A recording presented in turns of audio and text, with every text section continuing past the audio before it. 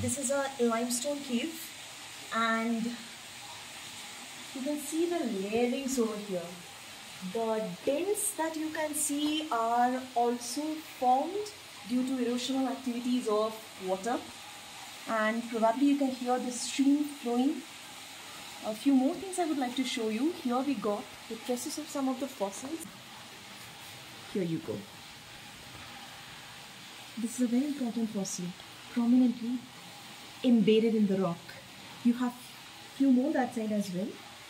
If you can focus, yeah, here.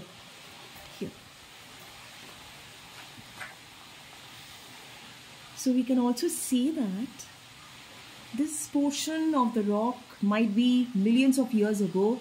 It was under the sea, and the animals got trapped and their bodies got fossilated like this.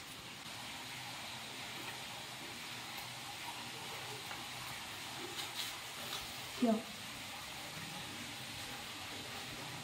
This is a remaining of a seashell, if I am not wrong.